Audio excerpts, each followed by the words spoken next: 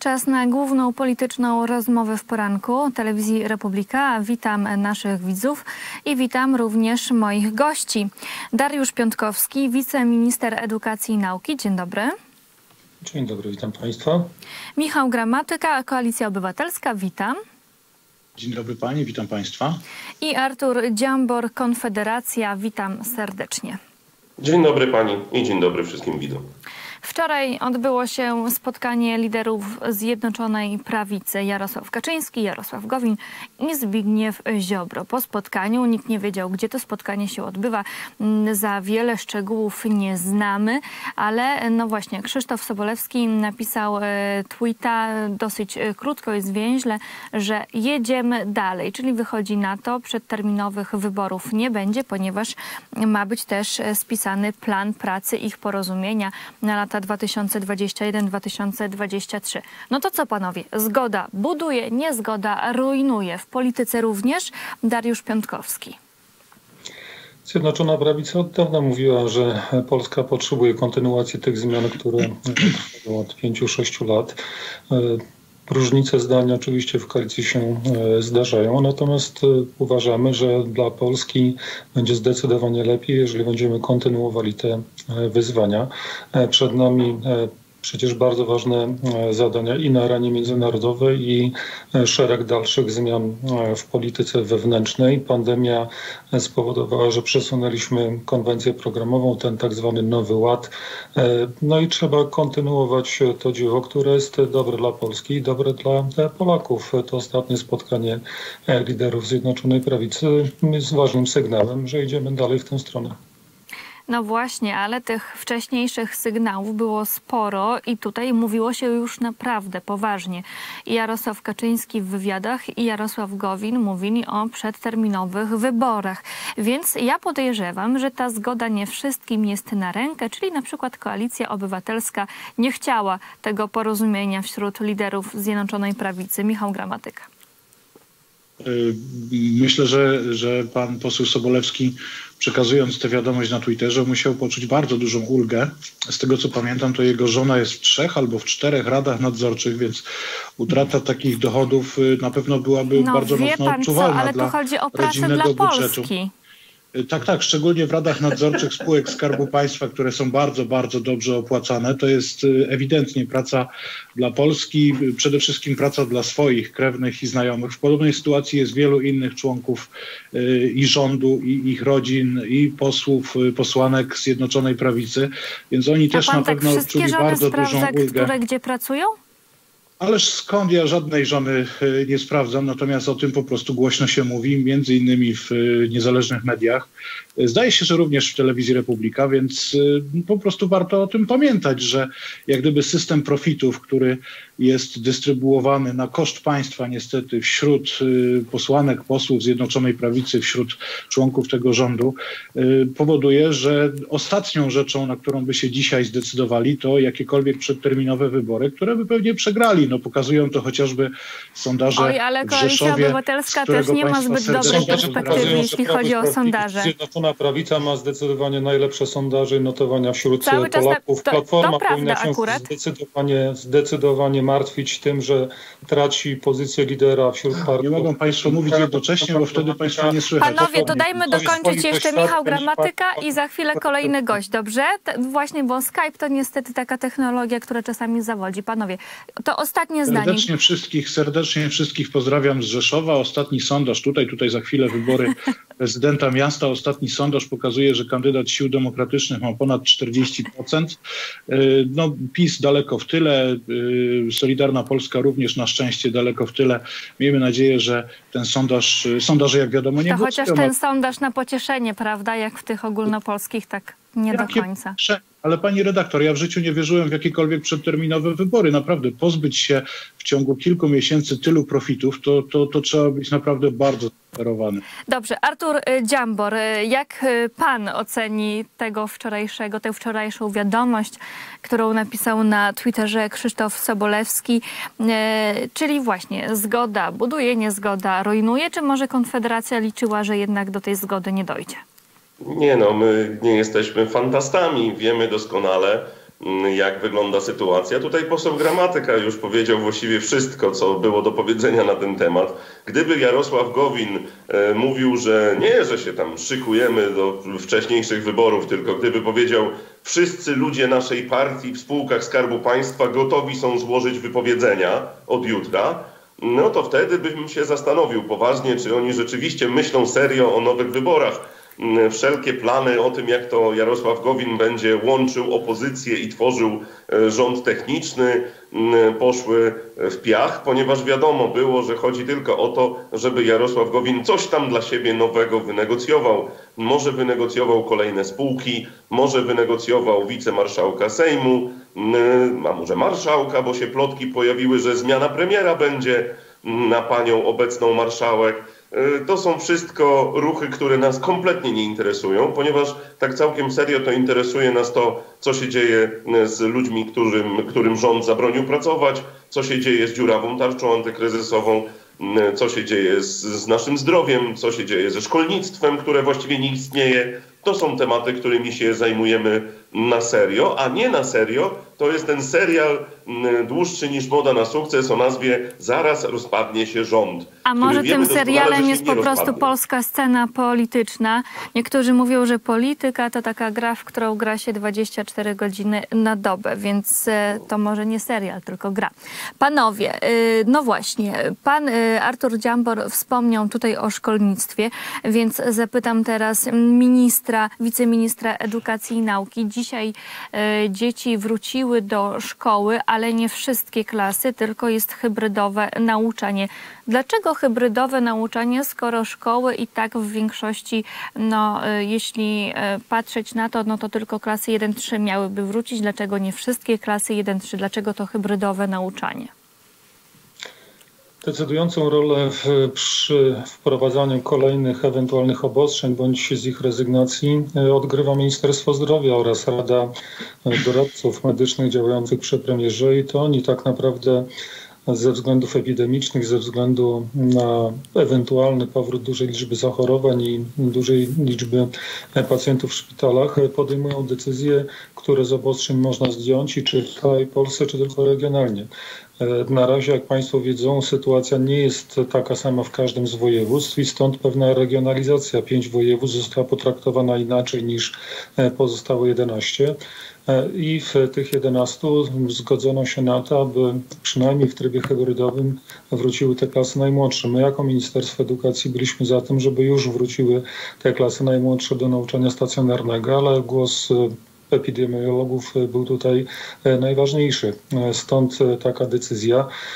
Każda decyzja, która przybliża nauczanie stacjonarne w kolejnych rocznikach, z naszego punktu widzenia jest dobra. Wbrew temu, co pan poseł Dziambor mówił, to szkoły jednak działają. Co prawda muszą korzystać z tych narzędzi technicznych, które na szczęście istnieją i w ten sposób utrzymywać kontakt między nauczycielami a uczniami, prowadzić nauczanie.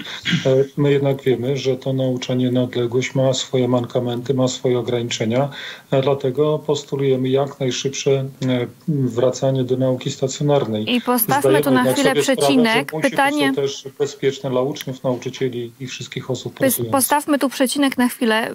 Pytanie do moich kolejnych dwóch rozmówców.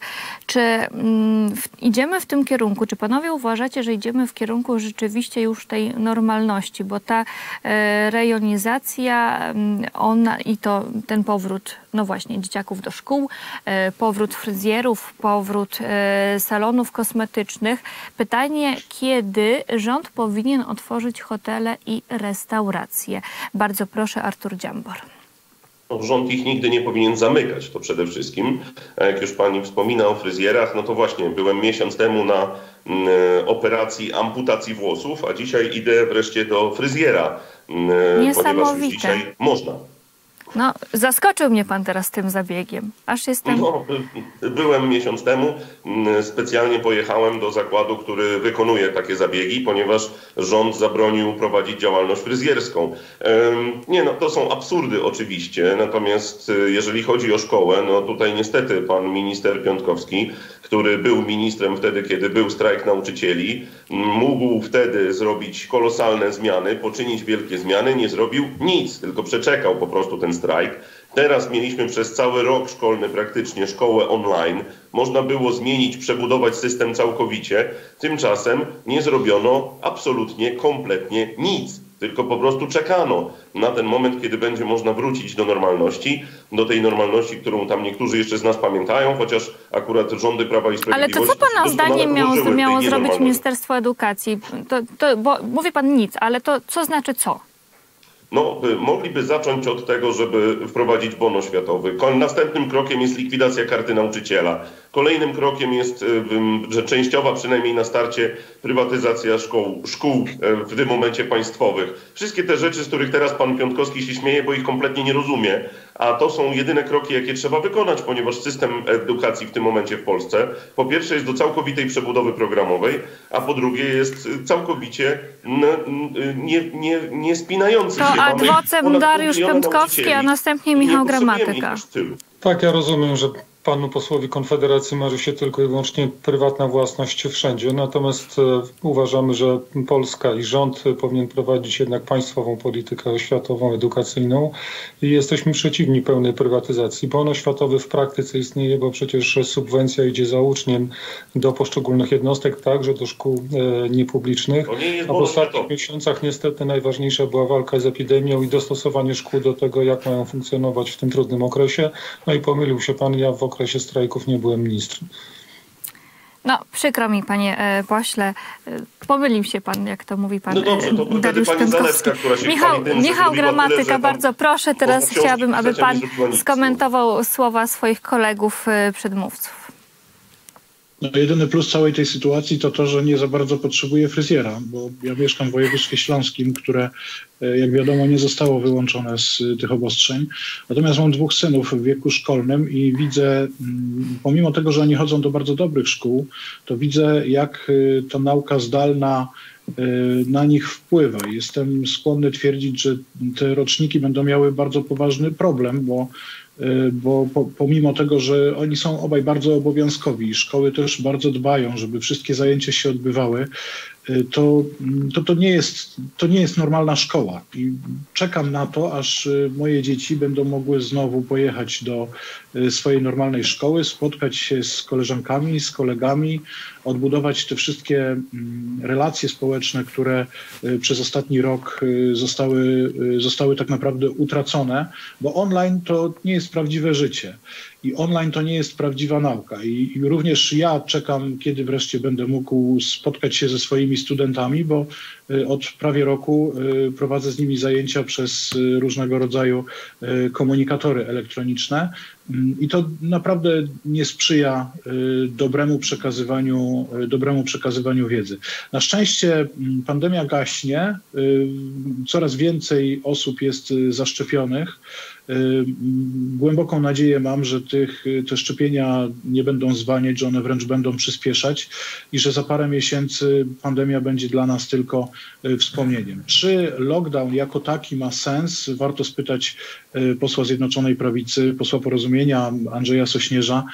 Andrzej Sośnierz twierdzi, że lockdown nie miał sensu od samego początku. Przywołuje przykłady kilku krajów, w których lockdownu nie było i jak gdyby wyniki pandemiczne są podobne, a niekiedy dużo lepsze niż w Polsce, ale to jest dyskusja, w której powinni uczestniczyć specjaliści, a ja jestem tylko prawnikiem. O tym prawie i wymiarze sprawiedliwości za chwilę jeszcze porozmawiamy, ale jak jesteśmy, jak tutaj pan teraz zabiera głos, to zapytam pana, kto jest dzisiaj liderem opozycji, pana zdaniem?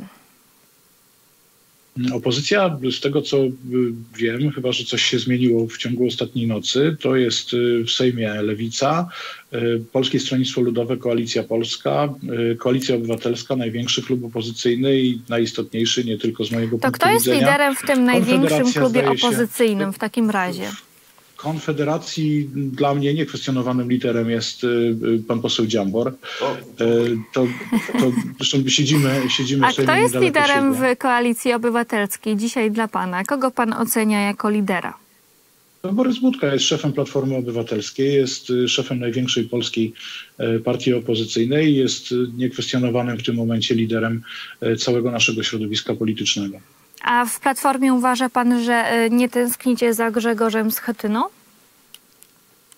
Ja nie tęsknię za Grzegorzem Schetyną i chyba nie spotkałem nikogo wśród koleżanek i kolegów z Platformy, którzy by jakoś dawali wyraz tej tęsknocie, aczkolwiek pan Grzegorz Schetyna jest wspaniałym politykiem w mojej ocenie i patriotą Platformy i myślę, że on również wskaże jednoznacznie na Borysa Budkę, wybranego w demokratycznych wyborach.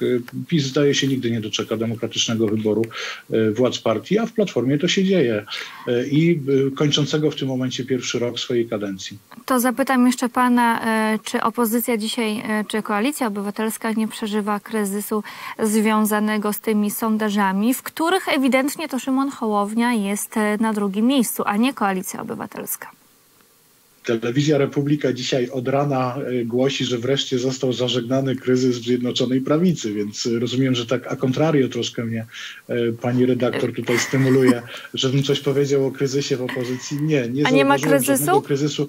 Jeszcze raz przypominam ostatni sondaż Ibris dla Rzeszowa, gdzie wspólny kandydat demokratycznej opozycji ma ponad 41% i to pokazuje, jak głęboki sens ma współpraca wszystkich prodemokratycznych ugrupowań. Od lewicy przez Polskę 2050, aż po Koalicję Obywatelską. Dobrze, to zapytam Dariusza Piontkowskiego, bo o tych kryzysach się mówi i w koalicji, i w opozycji. Czy wy tam w koalicji sobie wszyscy już wzajemnie teraz będziecie ufać? Solidarna Polska, Porozumienie i Prawo i Sprawiedliwość? Ufacie już sobie? Na pewno, na pewno. Dariusz Piontkowski, zapytam pana Dariusza Piontkowskiego teraz. Szanowni Państwo, oczywistym jest to, o tym mówiłem na początku programu, że w koalicjach zawsze dochodzi do jakichś sporów programowych. To nas różni między innymi od Koalicji Obywatelskiej czy dużej części tych partii opozycyjnych, które tak naprawdę nie rozmawiają o żadnym programie, a próbują walczyć o chociażby powiększenie klubów, wzajemnie wyrywając sobie posłów, co na pewno nie ułatwi budowanie jakiejś koalicji antyrządowej. Przypomnę takie dziwne działania Platformy Obywatelskiej, która podejmując ważne działania na kolejnych spotkaniach, konferencjach wzywa do tworzenia wielkiej koalicji, nie zawiadamiając przyszłych koalicjantów o tym, że tego typu działania ma zamiar podejmować. To pokazuje, że liderzy Platformy mają chyba pewien problem w rozmowie z innymi liderami i tak naprawdę do końca nie wiadomo, kto tym liderem jest. Nawet sami posłowie Platformy Obywatelskiej podważają pozycję pana Budki, znanego między innymi z tego, że potrafi występować w krótkich spodenkach, jednocześnie w marynarce, co pokazuje, że duża część działań tego lidera jest... Panie ministrze, no. Panie ministrze, żałosny pan jest. Ale strasznie. panie ministrze, no po prostu każdy ma swój gust. To Artur, Dziambor. To ja panu powiem tak, bo pan już dzisiaj powiedział, cytuję, tak zwany Nowy Ład. No faktycznie to jest właśnie tak zwany Nowy Ład. To po pierwsze. Po drugie, wie pan, ten tak zwany Nowy Ład, to on nie został ogłoszony 8 maja właśnie dlatego, że Zbigniew Ziobro i Jarosław Gowin o tym, że jest jakiś Nowy Ład, to się dowiedzieli z Twittera. I troszkę się zdziwili i powiedzieli, że no zaraz, ale mamy jakąś Zjednoczoną Prawicę chyba. My tam coś razem... No jak się okazuje po wczorajszym wieczorze mamy. Co to jest, że my dowiadujemy się z Twittera i dlatego tego Nowego Ładu nie było. Więc... Panie pośle... Epidemia doprowadziła do tego, że niestety nie można było zwołać... Tak, ja wiem, że do wszystkiego doprowadziła pandemia. Pytanie, ostatnie pytanie. Się kolejnej konferencji programowej, na której będziemy mówili o tym, co będziemy robili. Ja się boję tego. Przez kolejnych kilka... Dobrze, ostatnie pytanie do Artura Dziambora w takim razie, bo Konfederacja bardzo często tak lubi tutaj oceniać, krytykować i tak dalej, i tak dalej. A kiedy konwencja Konfederacji, jakiś program i tak dalej? Ale pani redaktor, my mamy cały czas, codziennie jesteśmy w Sejmie, mamy konferencje prasowe, na których przedstawiamy nasze tezy programowe. Teraz nie ma kampanii wyborczej, więc też nie potrzebujemy tego w tym momencie, potrzebujemy ciężkiej pracy. Ciężka praca to jest na przykład ochrona obywateli przed tym, co robi rząd i w ramach tej ochrony ja byłem w miniony piątek na przykład na Komendzie Wojewódzkiej Policji w Gdańsku i rozmawiałem o nalotach policji na działające legalnie kluby. Poseł Berkowicz... A widział pan tam dystans w tych klubach? Bo ja widziałam te filmy z tych klubów i nie widziałam tam żadnego dystansu. To jest odpowiedzialność pana zdaniem? Nie, pani redaktor, ja mówię na przykład o siłowniach. Byłem w jednej z siłowni w Słupsku, gdzie 27 funkcjonariuszy naraz wbiło się do klubu, gdzie ćwiczyli ludzie, dlatego żeby zrobić po prostu pokazową akcję. Ja na coś takiego się nie godzę i interweniowałem w tej sprawie na przykład. My takich interwencji mamy codziennie mnóstwo. Tydzień temu byłem w Warszawie. Ja interweniuję o rozsądek, abyśmy pożegnali tę pandemię jak najszybciej. Bardzo panom dziękuję. Kończymy niestety rozmowę. Dariusz Piontkowski, wiceminister edukacji i nauki, Michał, Gramatyka, Koalicja Obywatelska, Artur, Dziambor, Konfederacja byli państwa i moimi gośćmi. A ja właśnie apeluję o ten rozsądek, to się szybko pożegnamy z pandemią, mam nadzieję. Do zobaczenia za chwilę, a za chwilę o nieruchomościach, a nie o nieruchomościach, o kulturze.